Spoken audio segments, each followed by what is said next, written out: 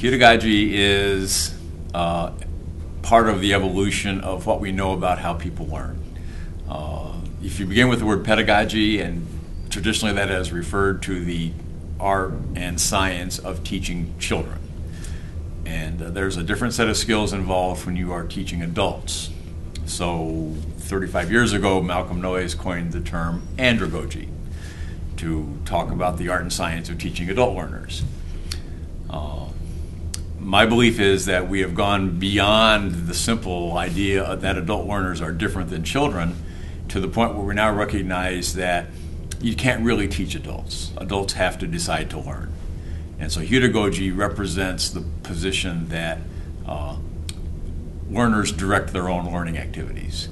And to the extent that you can empower adults to take charge and responsibility for the learning activities that they engage in, the content, the methods, the timing, everything, the more that they are in charge of that and the more relevant you make that to their own personal lives, then the better off the learning experience is going to be for the learners.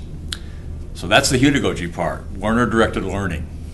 The techno part refers to the very rapid intrusion in our lives of technology, especially internet-based technology, web and Web 2.0 tools.